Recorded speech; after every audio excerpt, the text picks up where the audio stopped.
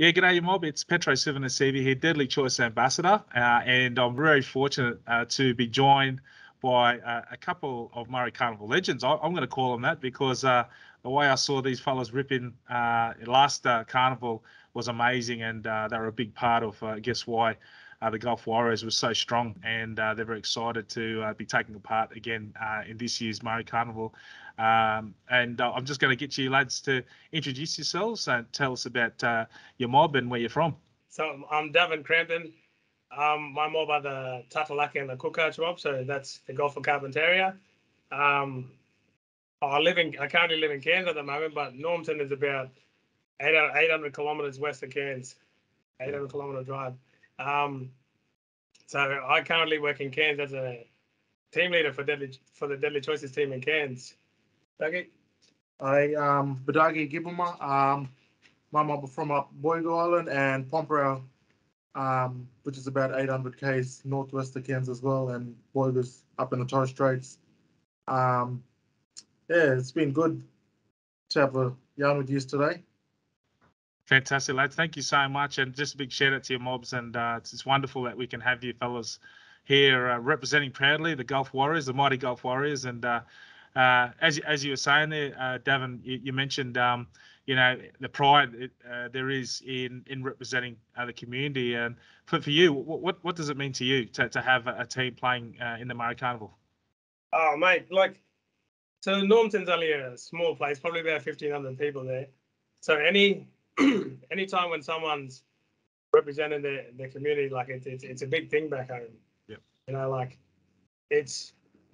It's a Murri grapevine, so everyone's talking about it. As soon as someone does something, everyone's talking about it, and you can tell the passion in their voices when they're speaking about it, because everyone's getting behind it. Everyone's supporting whoever that kid or the team or whoever makes it. That's unreal, and you're right. Even from the young ones, just knowing that they've got their team there represented, it's something that they can aspire to. And Dougie, for you yourself, what does it mean to you to pull on the colours? Oh yeah, it means a lot. My partner's from there. I finally got to represent Gulf after about 5 years of this fella asking me. Just big moment for me. Finally got to have a run with them. Give back to my partner and their family. Yeah, that's fantastic, eh? And I just hope that your signing didn't throw you over the salary cap, eh? I heard you're a big signing for him, so that's good. And what a wonderful way, as you said, just to represent your partner, and and again, for people to tune in and to see you fellas there representing, it's awesome. Now, so you fellas made it through to the decider in your first year, and so what are your recollections of that? I didn't play last year, unfortunately. The Cairns comp got pushed back 2 weeks, so we were still in the season. But I was on the edge of my seat watching it live. But Dougie played last year, so he'll be able to touch on that a bit more. Yeah, no, it was a pretty big moment. Probably the biggest crowd I've played in front of. Getting distracted, very nerve-wracking. Just a big moment for me. But I was happy to be there. Yeah, and your thoughts on the level of competition, Dougie? Was that something that you were expecting, or were you surprised by probably the level of play that you saw? Yeah, no, it was something that I expected. I knew some of the fellas in the Perga team and what they're capable of doing. Perga go out this left-hand side through the hands. That's a great try. And they needed that try too, George.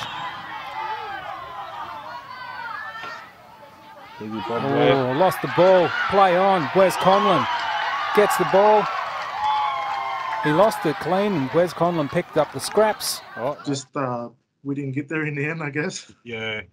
And again, it just speaks volumes, of just the level of competition in the Murri Carnival. And as I said, for you guys to be there, again, just shows the standard and quality of players that you have. So you've come close to claiming the silverware. So what do you reckon you've got to do different this year, apart from staying healthy and keeping a full squad on?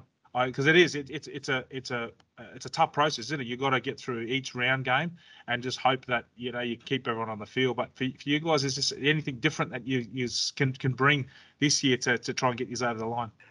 No, not too much different. We went pretty good through the round games, and not too sure what we have to change. Just if we could just pick it up a bit, not too much. Yeah, felt good. Still going this left side. Good hands, cut out pass, finds the mark, steps inside. He's got the power to go through. Well done there, Gideon Gallimosby. You just got to get him the ball. He's a powerhouse. Back to the right. Nice little pop pass through the hands again, and they're doing well. Got the overlap. Does he get it in the corner, or is his foot out? And yourself, Davin, you'll be having a run? Mate, yeah, I'll run around this year. I think with maybe it's hard watching it, like frustrating watching it, but maybe just the outside of the footy, like just look at, like, take care of the body, healthy, you know, eat better. Yeah. Make sure we're hydrated, like, just to keep us prepared for the next game. Mm-hmm. That might be a little step.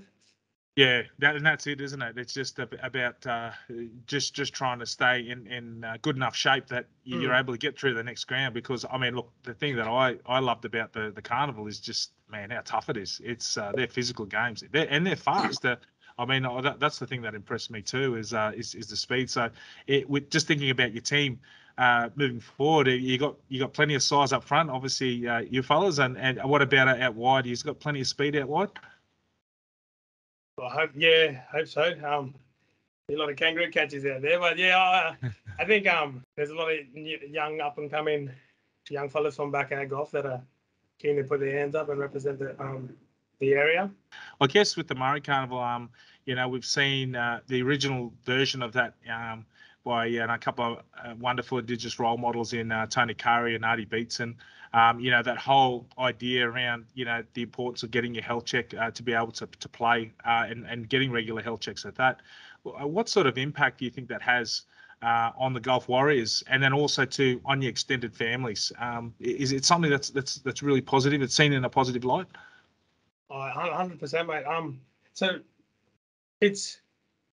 with the health checks, it doesn't just stop with the players. Like, you know, that it's creating that discussion or that conversation with the partners and the extended families, and then it just keeps going. You know, it's promoting more and more to go in and get their health checks, because they're set up to find out what's going on. So that's the intern. And I guess the satisfying thing about the whole Murri Carnival is probably just the pathways it created for young players, isn't it? And we've seen that time and time again, where young fellas have been able to push on to state league and even NRL opportunities. Is that something that excites you for young players playing in the Murri Carnival? Oh, definitely, mate. You know, you put on a good show down there. Like, it's the biggest carnival run in Queensland. You know, it's massive. Like, it's a one stage to impress. Yeah. But with the Golf Warriors, we've set up a partnership with the Ipswich Jets. So with the boys that compete there, like, say the boys that'll compete this year, will probably select a handful that'll go down and have a crack and do a preseason, just to see what it's like to be in that semi-professional environment. Give them a taste of what it feels like, and then they've got two pathways either: stay down there, or either come back to a Cairns comp or a Townsville comp, or back home to try and, you know, push more of the young fellas to come through. Because I guess there's no shortage of talent up there, and yeah, and for you, Davin, I mean, you know, just knowing, you know, the talent of young fellas and girls coming through, that's exciting, isn't it? To see young ones coming through. Yeah, mate. It's just all that untapped talent, mate. That's just sort of just getting unnoticed at the moment. So yeah. It starts down there, QMC, or what do they start, like under sixes or something, under eights? Yeah. Junior Murri Carnival, and it's identifying them there at a younger age. You know, just seeing the talent in the area. Hey, like, it's something that you'd encourage young fellas and girls to get involved in. Eh? Yeah, it is something. Back home, you know, obviously every community, there's always them talented fellas that, you know, just don't want to get out, and there's a stage. All they have to do is, you know, make a move, and there's always someone watching. That's it. And Now, I guess for yourselves, loving the game of rugby league, can I just ask this quick one? Who was your favourite team growing up, and who was your favourite player? Thanks. Mine was Cowboys until they lost the grand final. Oh. And then I switched to Melbourne the next year. Okay, so you're a Melbourne man. Okay, so who's your favourite player running around at the moment for the Storm? At the moment, Olam. Olam, yeah. What a powerhouse, eh? He's a hard man to stop. I mean, I'd hate to get in front of him.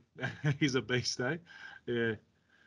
For me, it'll be so my dad's from New Zealand, so I support the Warriors as well.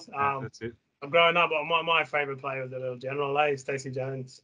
Yeah, unreal. And what a player too, eh? And he brought a lot of heartbreak to some of those Australian sides over the years. But what a great player for the Warriors, eh? And we're getting ready for Magic Round, and I guess for all young kids out there aspiring to play at that level, but to see their local heroes in yourselves taking part in the Murri Carnival, we can't thank you enough for what you do, because I know it's a big task, obviously, to get your team together and to do the kilometres that you do just to get down here to play. It's again something that we are so grateful for. And as I said, man, even watching last year's, I know Davin, you went there, but I know the quality of footy that was played. It's something that I know the local community up there can be really proud of. And good on you, Dougie. And it's awesome what you're doing, brother. And thanks so much. And again, it's just a shout out to anyone out there that's thinking of taking part in this year's Murri Carnival to get registered, because it's really important to take part and represent your mob and get out there and you never know what opportunities can arise from that, but also to holding up the trophy, which I'm hoping the Gulf Warriors can do this year. But lads, again, thank you again for your time today. It's really good to catch up, and really looking forward to getting up those ways soon with our Deadly Choices programs and catching up with you, Davin. It's good to see you, brothers, and stay strong, stay healthy, and looking forward to see you very soon. Thanks, brother. Thank you.